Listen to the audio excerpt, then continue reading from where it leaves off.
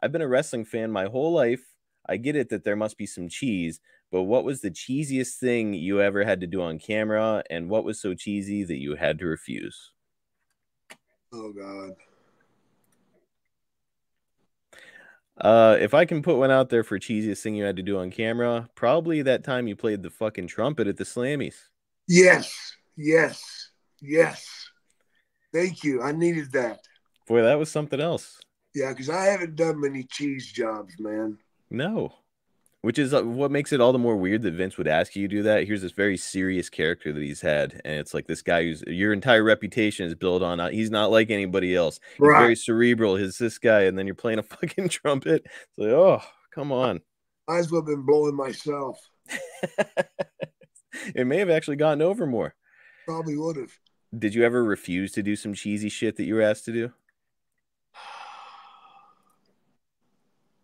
No. You're a pro's pro. I can't picture you saying no. Uh, what happens is it might have been cheesy, but by the time I got through with it, it looked right. Which, by the way, is a thing in wrestling that, from what I've heard, you look at somebody like Akeem, the African Dream. He got handed that very cheesy role, but he fucking owned it, and that's the trick, right? Absolutely, man. Believe it yourself.